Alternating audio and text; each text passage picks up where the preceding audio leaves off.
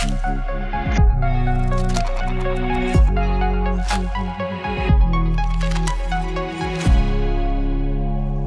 of the great things about connected technology, implantable or wearable, is that it puts the patient in control. So the best solutions in tech are those that marry some type of sensor that tells you something you didn't know with a real user experience that engages and enlightens a person about their health.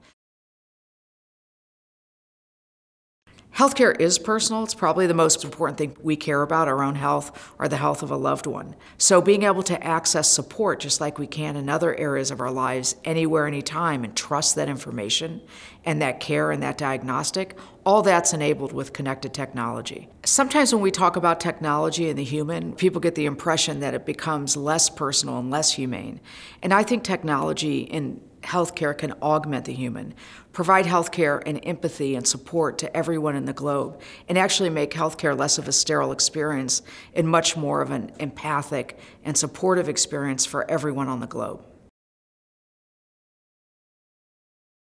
There's a huge difference between medically regulated healthcare companies and consumer companies that develop health tech. Huge cultural differences. And I just can't wait to go to the wedding when they get married, because they need to get married to advance the healthcare of everyone. And I think it's happening.